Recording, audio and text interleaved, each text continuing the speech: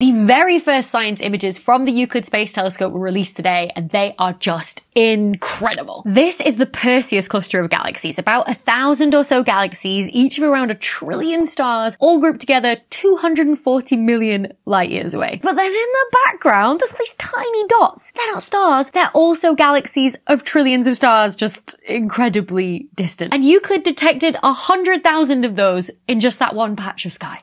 This is what makes Euclid so incredibly cool. While JWST and also the Hubble Space Telescope focus on details, looking at just a tiny patch of sky at one time, Euclid is designed to look at a big area all at once, so that it can efficiently map out the positions and distances to all the galaxies within 10 billion light years of Earth. With that map, we can then work out where is all the matter in the universe to get at where is all the dark matter in the universe. And then we'll also use that map to work out how is the universe accelerating, expanding due to dark energy.